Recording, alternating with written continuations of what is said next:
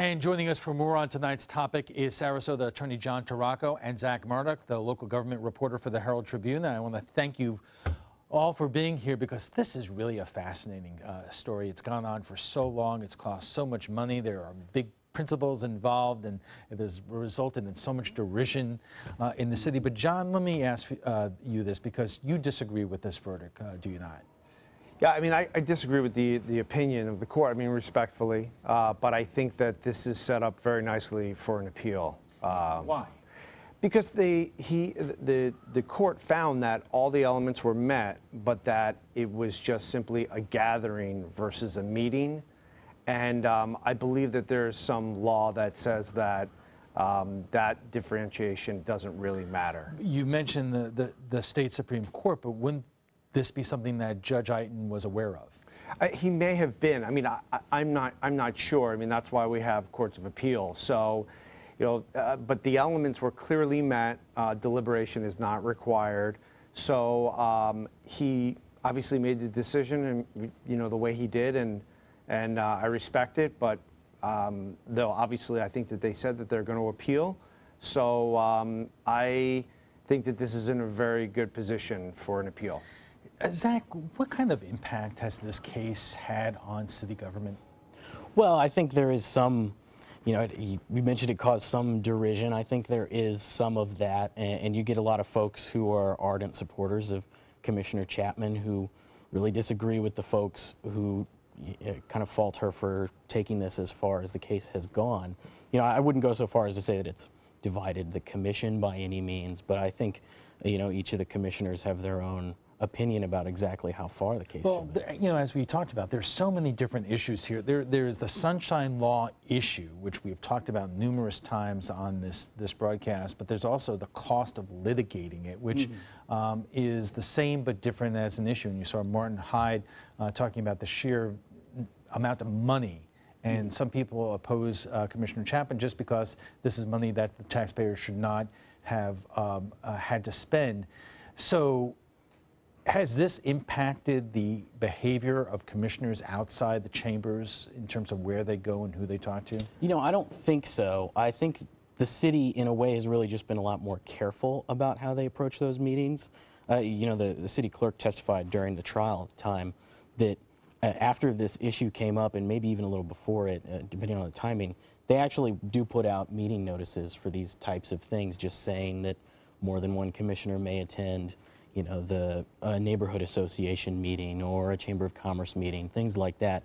And so the city itself just treads a little more carefully, though the commissioners are still out and about all the time.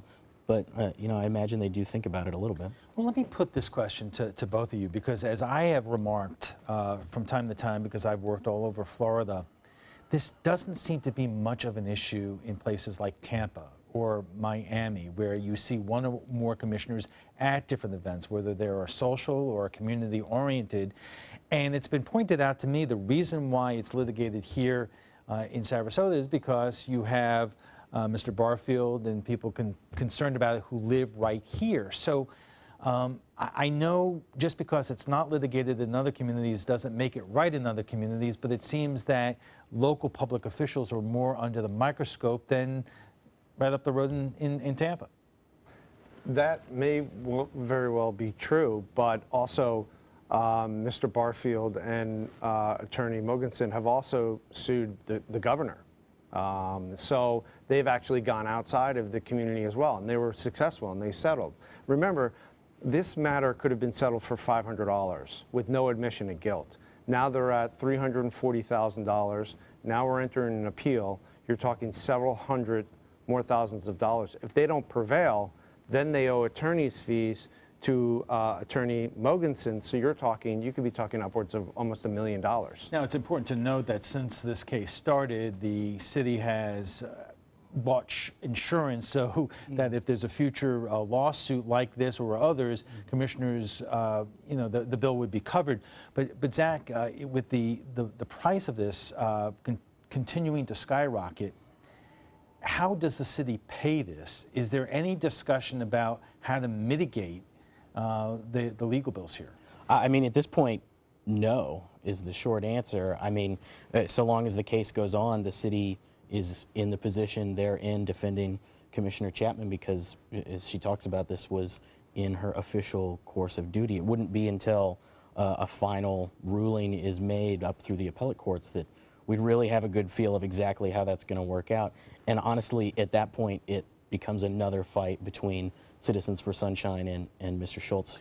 And you said earlier that this has not affected the work of the commission, but as we said from the outset, this caused so much derision inside the city with two camps here. How in the world are people getting along and getting the people's business done and listening to what the community says on the whole variety of issues? Well, in a lot of ways, we talked a little bit earlier about this. The important context of this case is also that it comes from a really tumultuous argument about Dr. Marbitt's initial homelessness study. And so in a lot of ways, you're seeing that old fight continue to drag out through this case. And frankly, those are issues that they're still grappling with on the commission. And the case just kind of exemplifies those types of arguments that they still have. Almost a paralysis in Sarasota, because if you walk downtown, nothing much has changed. There is more homeless people sitting on the streets and walking the streets than many communities in Florida. And the irony is that it's over. A lot of it has to do with money. Well, then you make the case that the money that has been spent on this case could have been better spent in terms of finding some kind of solution, whether it's a shelter or whatever. Yeah, and I mean, I'm a supporter of Commissioner Chapman. I supported her when she ran. I support her today. I think she's great on policy. It just so happens that it's a different story when this is your own issue and you're paying for it yourself versus the taxpayers.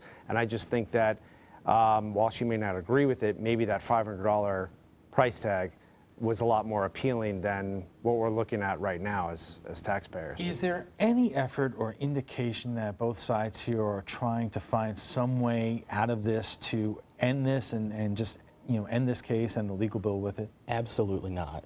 No, I don't. Honestly, last week's ruling may have been a surprise in some way, and that some people thought it would have gone in favor of Citizens for Sunshine, but in the end it was going to go to an appeal either direction. So I don't think anyone is surprised that it goes on, and I don't see any settlement in the works for any of this. Okay. And as far as you know, has there been any kind of precedence for this in terms of other cases that even though there may be some direction by the state Supreme Court, that you have a lower court that seems to take a different road? Sure. These cases are appealed regularly, and they actually get special treatment because from the courts of appeals.